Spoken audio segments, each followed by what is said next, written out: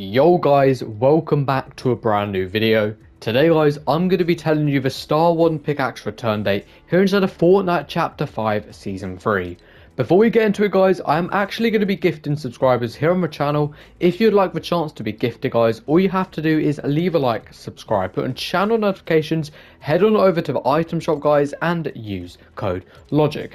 It does expire every 2 weeks, so make sure you guys re-enter it. If you want to join the Discord, become a member or follow my social media, that will all be linked down below. But guys, now let's get into it. My Hero Academia has made a return to the shop. Let me know down below what do you actually think.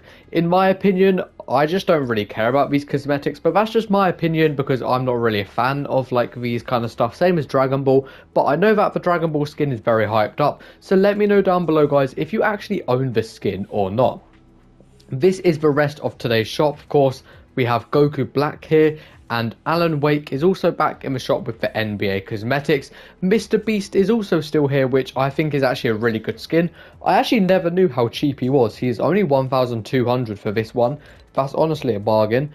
The Birds of a Feathers are here, the Peely skin, and then this is the daily section.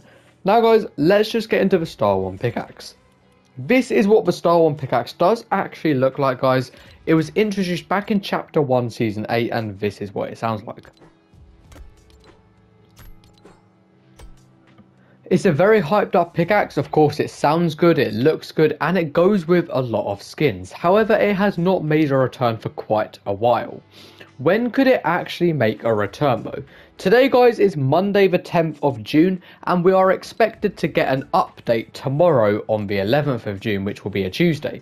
Usually guys, in the updates which happen most commonly every week, we get a bunch of new in-game files added, whether that be like new bundles coming to the shop or new skins.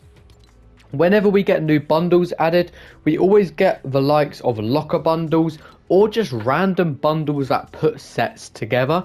So for example, the whiteout and the male version is a bundle because they're like part of the same set. So we could potentially see a bundle with the Star Wand and just like a common skin that could be put into a bundle, or just a locker bundle for a YouTuber, a Twitch streamer, or a pro that like uses the pickaxe quite a lot.